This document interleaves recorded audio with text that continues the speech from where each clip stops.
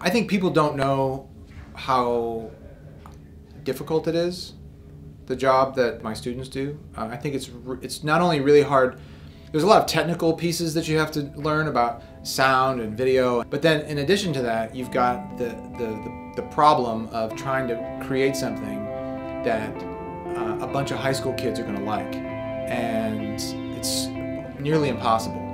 Okay, well first we have an idea pitch, so you have to come up with your idea. And so that is probably the hardest part for me, is just getting like a concrete idea that I know that I can manage. I make a shot list. I usually get an interview or a voiceover first, and then I put the interview in first, and then I put music in because I like knowing what the whole video sounds like. So usually I will collect all of my media together, keep it very organized in my project folder, and do the edit. I try to get a first draft done as quickly as possible. That way I can show it to someone and start making changes, and then improve from there. And then I just keep re-editing it, doing more drafts, getting more feedback until I'm at the point where I'm comfortable with the final product.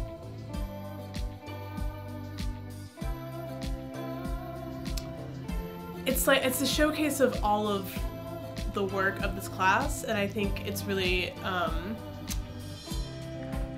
because I love seeing everyone, because I know everyone in this class works hard and they do all kinds of different things, and so to see all of that come together and just have this this compilation, I guess, of all the work of all of my peers is a really cool thing. Regardless of the quality, the final quality of the show, I think the Northport really represents that.